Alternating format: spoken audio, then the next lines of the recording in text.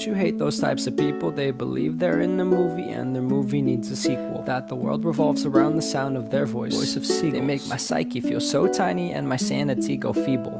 But that's not me though. I know I have an ego. I know that I'm a jerk sometimes and hypocritical. Don't mean to get political, but I know some ellipticals that have more brain cells. And I'm being for real, had a bad day, so I'm just been sad for a day, so I guess that means I'm gay. Did you just offend me at my race? Because that's not okay. I'm not like any other girls. I'm as quirky as can be. If being quirky means to be a fucking dumbass logically, then sure, I guess you're quirky, congrats, one of a kind. I took one look at your face, so now I'm kinda going blind. Your design and how you are, it leaves me speechless. It's bizarre how you can be this fucking stupid yet deserve to be the czar.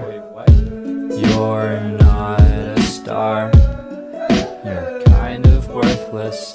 Wish I could take you to Mars, where you can finally learn this. Look at your feet, they on the street now, kid. Sneakers fresh, white as ice, and that's a clean outfit. But why I get the feeling that I kinda feel outdid by some chick talking about some identity shit.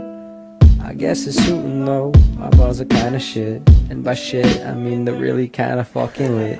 I just wanna go back inside to the good times, find all my good rhymes and y'all won't even know what hit. You're not a star, you're kind of worthless.